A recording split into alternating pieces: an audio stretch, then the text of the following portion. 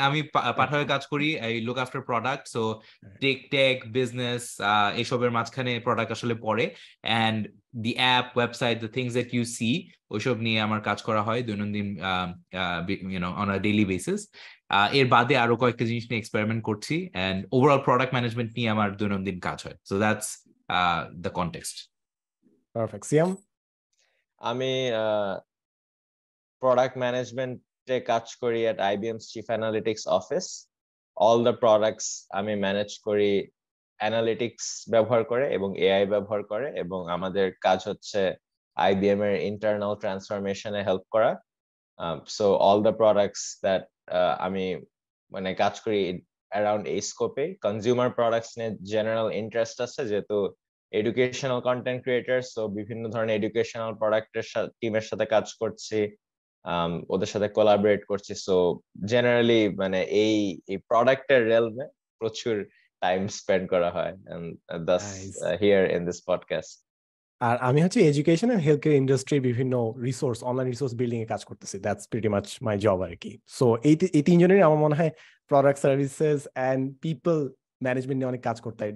কতটা পার্সেন্টেজ ইউড সে যে তোমরা মানুষ নিয়ে কাজ করো instead of products? How big of A portion of your work is human beings? হ্যাঁ, I can go first. So আমার যে আগের প্রোডাক্টটা ছিল, ওটা একটা প্রাইসিং প্রোডাক্টে কাজ করতাম। ওইখানে আমার মেজরিটি অফ মাই কাজ ছিল মানুষ নিয়ে কাজ করা। সো আমাদের ডেটা সায়েন্টিস্টদেরকে বলা কি কি ফিচার বিল্ড করা লাগবে, ইউজারদের সাথে ইন্টারাক্ট করা। একটা বিগ টেক কোম্পানিতে যে গ্যাঞ্জামটা হয়, ওটা হচ্ছে স্টেক হোল্ডার ম্যানেজমেন্ট খুবই ইম্পর্টেন্ট হয়। বা স্টেক হোল্ডার ম্যানেজমেন্ট হচ্ছে, আমি যদি একটা প্রোডাক্ট এক্সপ্যান্ড করতে চাই, আমার 4টা ভিপি, একটা এসভিপি এর কাছ থেকে পারমিশন নেওয়া লাগবে। এবং এই লেভেলের স্টেক হোল্ডার ম্যানেজমেন্ট খুবই ইম্পর্টেন্ট হয় একটা বড় কোম্পানিতে, যেটা অনেক সময় স্টার্ট আপে লাগে না। So most of my work ছিল হচ্ছে মানুষকে ম্যানেজ করা, either team members or stake holder.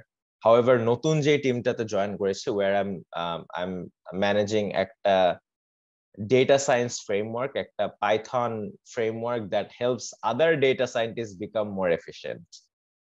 So এইখানে আমার প্রোডাক্ট ম্যানেজমেন্ট রোলটা একটু টেকনিক্যালও। সো আমি আধা টাইম কোড করি, আধা টাইম মানুষ ম্যানেজ করি। সো এখানে আমার মানুষ ম্যানেজমেন্ট একটু কম, এখানে আমার কোডও করা লাগে। এবং মানে কি আই পিক দিস রোল কারণ আমার কাছে মনে হচ্ছিল যে আমি আন্ডারগ্রেডে যেসব টেকনিক্যাল স্কিলস অর্জন করেছে ওগুলো আস্তে আস্তে ভুলে যাচ্ছি, যেটা আমি চাচ্ছিলাম না। So I wanted to get back into আমার technical skill set, and what better way to learn anything than to do it again.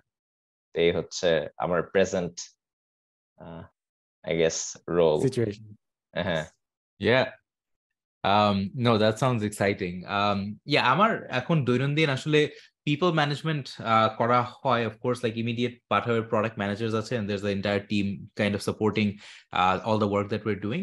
But ওইটার বাদেও I think in general product role, so if I'm managing a product end to end, so last year we launched, or 2 years এখন হয়ে গেছে প্রায়, pay letter যখন launch করেছিলাম ওইটা আমার পার্সোনালি করা হয়েছিল, and I was kind of the PM for that project. So ওই কেসে I think what's interesting about product is that you inevitably have to deal with other stakeholders, and আমার ওই কেসেও আসলে let's say a finance department or a design or a engineering, ওদের সাথে কাজ করে কাজ উঠিয়ে আনাটাই আসলে আমার দায়িত্ব, right? It's not like I'm coding, or it's not like আমি মানে wireframe আমি যেটা বানাচ্ছি ওইটাই যে আসলে ফাইনালি ইমপ্লিমেন্ট হবে, ওরকম আর না। এখন যেটা হচ্ছে it's all specialised teams, and ওদের থেকে কাজ করে আনা, ওদের সাথে কাজ করা, এন্ড আলটিমেটলি কিছু ডেলিভার করা, that's kind of my role. So similar to what Siam said, it's always good to be related to technical chops, and ওই কেসে I guess SQL is the most technical thing I do these days, right? So SQL or database query করে আসলে data বের করা, and then ওই ডেটার বেসিসে decision নেওয়া। সো ফর এক্সাম্পল পে লেটারের কেসে আমরা বুঝতে চাচ্ছিলাম যে আচ্ছা কাকে আসলে এই ফিচারটা শুরুতে দেওয়া উচিত। সো ওইটার জন্য এক গাদা কোহর্টিং এন্ড কোয়েরি করে কোহর্ট বানানো, এন্ড দেন কোহর্টকে রোল আউট করা, এন্ড কোহর্টকে দেওয়ার পরে কিরকম রেজাল্টস আসলো সেটার বেসিসে নেক্সট কোহর্টটাকে আবার সিলেক্ট করা অথবা ডিসকার্ড করা। সো ওই দিক থেকে টেকনিক্যালি এখনো অ্যাক্টিভ আছি বলবো, but it's not like I am pushing code or doing things that reflect on the app directly, right? So yeah, similar-ish to what Siam said.